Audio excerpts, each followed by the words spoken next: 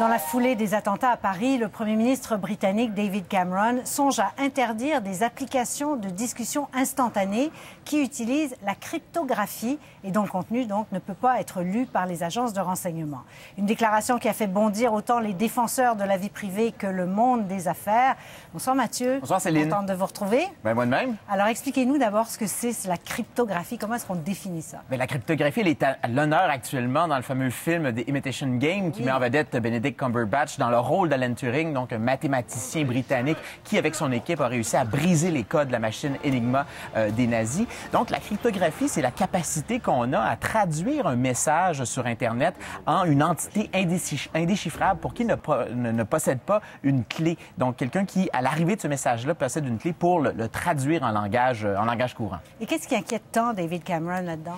Bien, écoutez, c'est parce que dans la foulée de l'affaire Snowden, il y a de plus en plus de compagnies, et pas les moindres, qui offrent des solutions de chiffrement extrêmement faciles. Alors, on pense par exemple à Facebook, Snapchat, WhatsApp, Gmail. Il y a même un Montréalais, Nadim Kobesi, qui a mis en ligne récemment un service qui s'appelle Peerio et qui permet de rivaliser avec ce qui, jusqu'à maintenant, était l'apanage seulement des pirates informatiques. Alors, c'est aussi facile à utiliser qu'un service de courriel, sauf que c'est absolument impossible de déchiffrer par des tiers et c'est maintenant à la portée de tout le monde. Oui, c'est ça. Et sinon, ce serait pour déjouer d'éventuels complots terroristes là, que David Cameron veut faire cesser ça. Effectivement, Monsieur Tout-le-Monde a accès à ça, mais aussi les terroristes. Et donc, il a déclaré qu'il n'hésiterait pas, dans le cas où il serait élu en mai prochain, à interdire plusieurs applications de discussion instantanée si les services de sécurité britanniques n'arrivaient pas à avoir accès à ces communications-là. Donc, c'est quand même assez gros, là. Donc, on peut comprendre, mais est-ce que c'est souhaitable, d'une part, et est-ce que c'est réalisable, surtout? Bon, il y a plusieurs analystes qui disent que ce serait, premièrement, extrêmement difficile à réaliser, cette espèce de blocus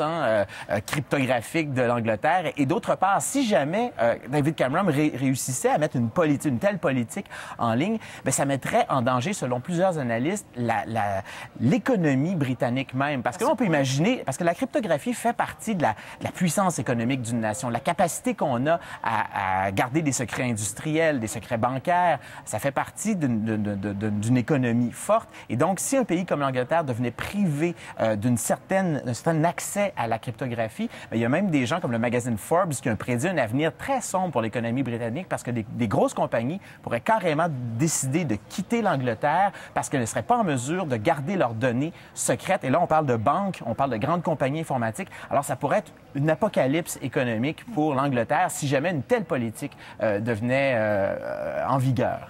Donc, ce que vous nous dites, au fond, c'est que les États sont un peu condamnés à vivre avec ces données chiffrées-là? C'est un jeu du chat et de la souris, la cryptographie, depuis qu'elle existe à grande échelle. Et on doit vivre avec le fait que maintenant, nos discussions peuvent être un peu plus privées et que les États doivent maintenant compter avec des gens qui développent des solutions comme ça. Ça fait l'affaire de nous, des fois moins des agences de renseignement, mais pour le bien de l'économie et de nos vies privées, il faut peut-être être habitué à vivre avec ça dorénavant. Eh oui. Alors, merci beaucoup, Mathieu. Au plaisir.